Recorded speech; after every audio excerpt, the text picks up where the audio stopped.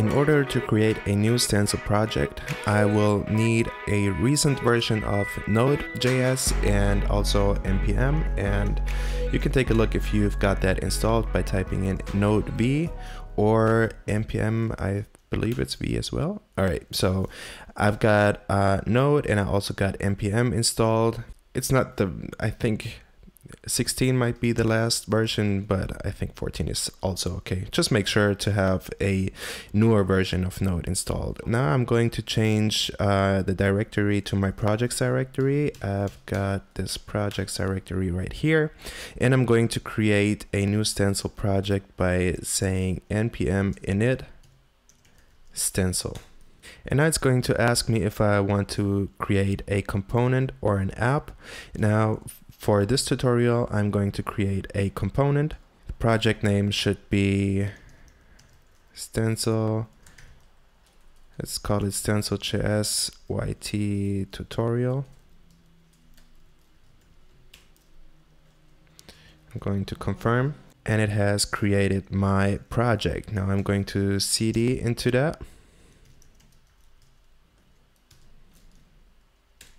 And I'm going to open up VS Code by typing in code.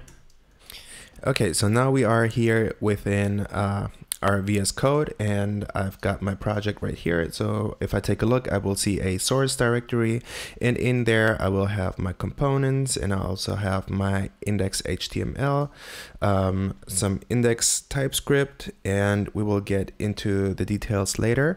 But first of all, I will have to say npm install, and then I can say npm start, and that will start my project. So npm I. Now that it has installed all of the dependencies, I can now say npm start, and that will start the development server.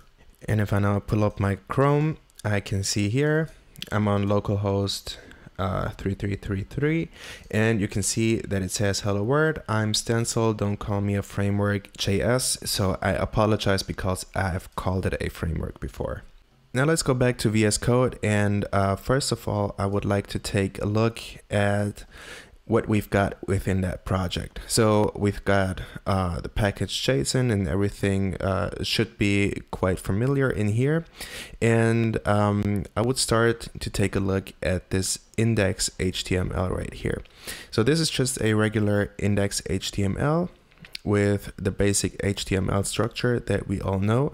It has a head and a body, and within the head we've got meta, and we also got the title. Now we've also got two script tags right here. One script tag is with type module, so it will import the JavaScript modules, and the second script tag says no module, and it will just import this JS file right here. And the second script tag, this is for older browsers, for legacy browsers, like for example IE11, and because IE11 doesn't support any JavaScript modules, so it wouldn't be able to load those. That's why you need those two scripts, just to make sure that also legacy browsers are also supported. The next thing that you will see right here is another HTML tag, and we've taken a look at this before. So now you know a little bit where this comes from, but it looks like an HTML tag, but it actually is a custom web component, and it says my component, and this my component has multiple, or in this case two parameters. One is called first and the other one is called last, and we will pass a string down to that parameter, and then we also have this closing tag right here. Now this component is defined within our source directory, and within that source directory we have another directory called components, and within that components directory there are also all of our web components stored. So components has a subdirectory called my component, which defines this right here. And this directory has a CSS file. So once you create a new component, StencilJS will give you the option to create a CSS file as well as the other files. So you've got that CSS file right here. You've also got an end-to-end testing file which is very neat. It also comes with a unit testing file, and there is the bread and butter of our web component. It's the myComponent.tsx.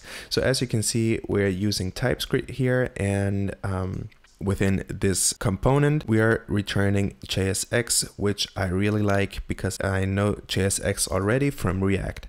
Now we can go through this component from top to bottom. So we're importing all our dependencies, and the first thing that we can see here is this component, or it says add component. Now what this is, it's a decorator, and decorators are used to collect all metadata about a component. For example, add component declares a new component. And if you come here to StencilJS.com and go to the documentation to Components API, then you can see a list of all of the decorators that StencilJS provides. And for example, we're taking a look at this component decorator, and this declares a new web component. So if we take a look here, this decorator is kind of the entry point for your web component. In here, you will define the name or the tag. So because we've named this my component, that's why we can use the name my component within our index.html, right?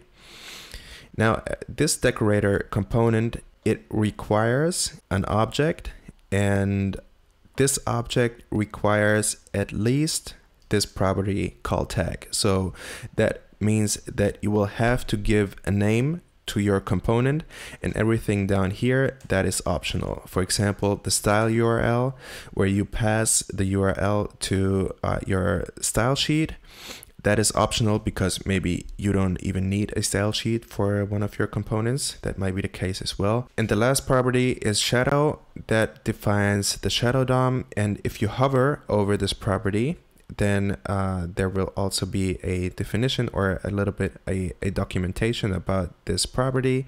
And as you can see here by the question mark, that means that it's optional. And it says that if true, the component will use the native shadow DOM encapsulation. It will fall back to scope if the browser does not support shadow DOM natively.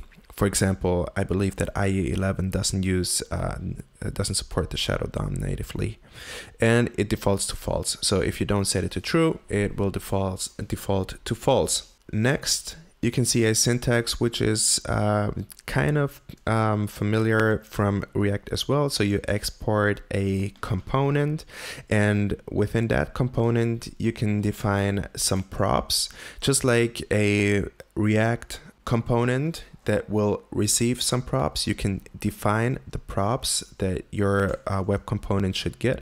So for example, here we've defined the first name, which is first, and it receives a string. As you can see here within your index.html, that's this prop right here. Second prop will be middle, which is not used by the index.html right here. So it's not a required prop. And the last prop is this last, which also takes a string, and as you can see here, it's given a string.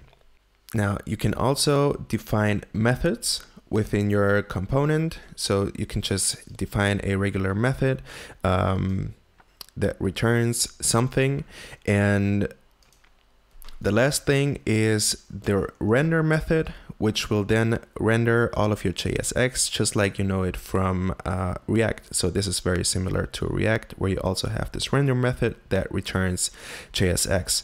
And in here, you can still call this method that you've defined within your component. And this also, it looks like React, but it looks like the older React, where you still used class components. So you can access your methods with this.getText. So if you want to edit our web component, I could say, instead of stencil, that it would say Lee, middle, I think it was middle, this.middle, let me say L4, And the last would be, don't call me a, now let me change this. Don't call me a developer, which wouldn't make any sense, but I'm a YouTuber. All right. Now I've saved this HTML file. Now let me go back to the browser, and you can see that it also hot reloaded. I could just open this site without reloading. So now it says, hello world, I'm Lee L4, don't call me a developer, I'm a YouTuber, which doesn't make any sense, but that's okay. I'm a YouTuber that also develops, or I'm a developer that also YouTubes. It doesn't matter. So that was the overview of how a component is built. There are many, many more things to discover, and there are many more methods and decorators that StencilJS offers, but it would be too much to get into detail into all of them. I would just recommend you checking out the documentation from Stencil. If you would ever need to know why or when to use any lifecycle hook, everything is documented very well in here. And now the next thing that we want to do is we want to create our own component, and we will do that in the next video.